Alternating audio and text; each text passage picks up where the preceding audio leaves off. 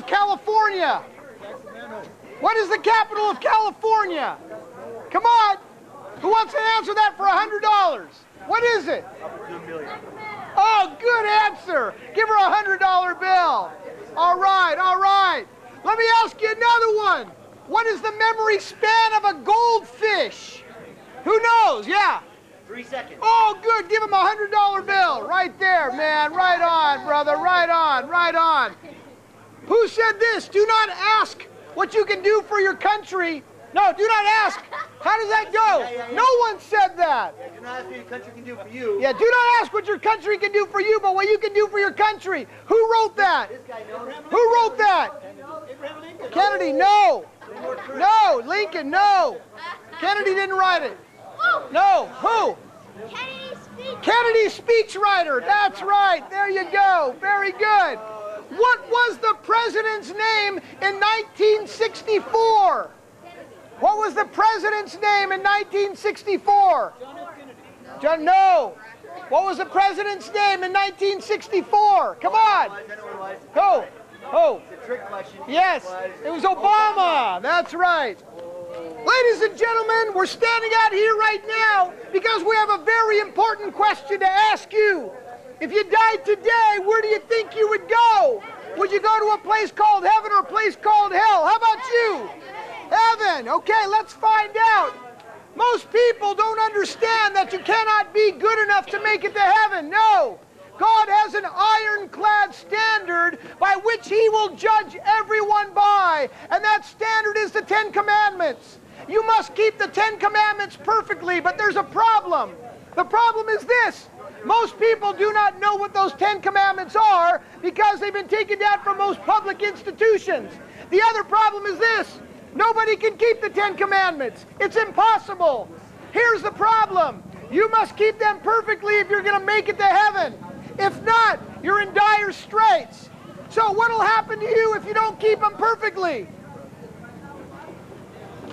If you don't keep those 10 Commandments perfectly, what will happen is you will die and end up in hell. So let's find out how you'll do on the day of judgment when weighed by the standard of God's law. The 9th commandment says, you shall not lie. Have you ever told a lie, a half-truth, or a bald exaggeration? It's so that makes you a liar.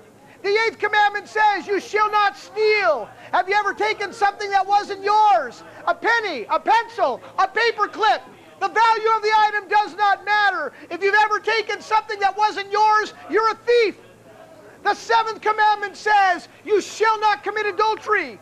But Jesus says, even if you look with lust, you've committed adultery already in your heart. Who hasn't done that, ladies and gentlemen? The 6th commandment says, you shall not murder. Now, some of you may feel like killing me, but the Bible says that he who hates his brother is a murderer. In fact, gentle Jesus says, even if you get angry with somebody, you'll be subject to judgment. And if you call someone a name like you fool, you'll be in danger of the fires of hell. Let's look at one more commandment, ladies and gentlemen. Commandment number 3 says, you shall not misuse the name of the Lord. Have you ever used God's name in vain? Have you ever said, oh my God? Or worse, if so, you'd have to admit that you are a blasphemer. That's taking God's name and using it as a 4-letter word to express disgust. Even if you say, oh my God, that is blasphemy. Think about it like this, ladies and gentlemen. We do not despise Hitler's name enough to use his name as a cuss word, but we misuse God's name day in and day out with ever a thought that He gave us life and breath and everything we are. If anyone should be used as a cuss word, it should be Hitler. But no, we use God's name. So how did you do? 9th commandment, do not lie. If you've ever lied, that makes you a liar. 8th commandment says you shall not steal. Have you ever taken something that wasn't yours? That makes you a thief. 7th commandment says you shall not commit adultery. But even if you look with lust, you've broken that commandment. And the 6th commandment says you shall not murder. So even if you hated somebody, you've broken that. The 3rd commandment says, you shall not misuse the name of the Lord. If you've ever used God's name in vain, then you are a blasphemer. On the day of judgment, God will see you when you die, and God sees your hidden sins. God will see you as a liar, a thief, a blasphemer, an adulterer at heart, and a murderer at heart. What will you do when all your hidden sins will be revealed? On Judgment Day, if you're honest, if you listen to your conscience, you know that you will be found guilty. If you're found guilty, the Bible says that you will end up in hell forever. The Bible says all liars will have their part in the lake of fire. No thief, no adulterer, no murderer can enter the kingdom of heaven. Folks, right now, you stand condemned. You walk on a rotten bridge. Every step ready to send you plummeting to hell. You're like a spider on a web, every flame singeing the side, sending you to hell. The only thing that keeps you out of hell right now is God's good pleasure and the air. What will you do? What will you do on the day of judgment when all your hidden sins are revealed, when every wicked thought is shown before a holy God? Let me tell you, that's the bad news, ladies and gentlemen. But the bad news is bad indeed. You sin one time. That's called sin. You break one commandment. That's sin. You sin one time. The penalty is eternity in hell. But you don't have to go to hell. There is a choice that you can make today to turn to God with all your heart, soul, mind, and strength by repenting of your sin, turning away from your sin, and putting your trust in Jesus Christ. Today is the day of salvation, ladies and gentlemen. Today is the day you can turn away from your adulteries and your thefts and your lying and your stealing and your thought life which dishonors God, and you can put your trust in the Savior.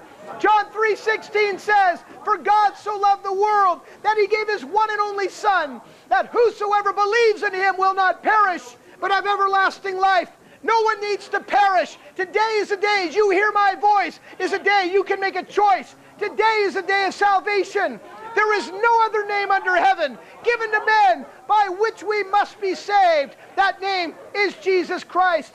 Folks, please don't neglect so great a salvation. Today is the day you can make a choice to repent, turn away, have a change of mind and a change of attitude about your sin. Put your trust in a loving Savior who loved you so much. He suffered and died on a cross for you. He was buried for 3 days and rose again. God came down to earth in the person of Jesus Christ, fully God and fully man, and took the punishment that you deserve. So please, ladies and gentlemen, if you hear my voice, don't harden your heart, but please turn from death to life. God bless you. Have a great night. Please do not die today by drowning in the river without turning to the Savior.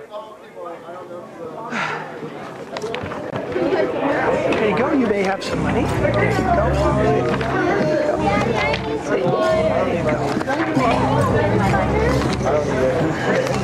I'll just share with you. Here, what do you got to?